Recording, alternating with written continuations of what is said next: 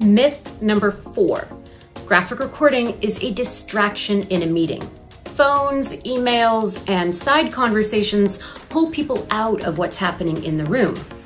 Watching the graphic recording unfold and seeing ideas captured in real time helps keep the focus in the room.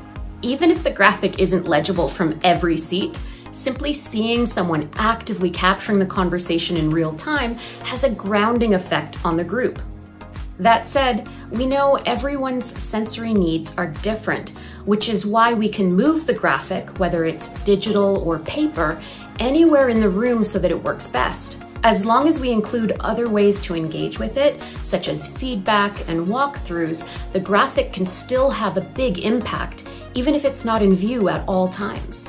It's also important to build in reflection time so that people can come up to the graphic and share additions or thoughts. This deepens understanding and creates a visual that is reflective of the group's collective insight.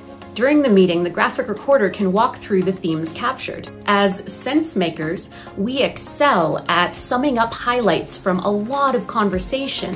I'm Tanya Gadsby. I'm a graphic facilitator. I've been doing this work since 2010, and I'm the owner and founder of Fuselight.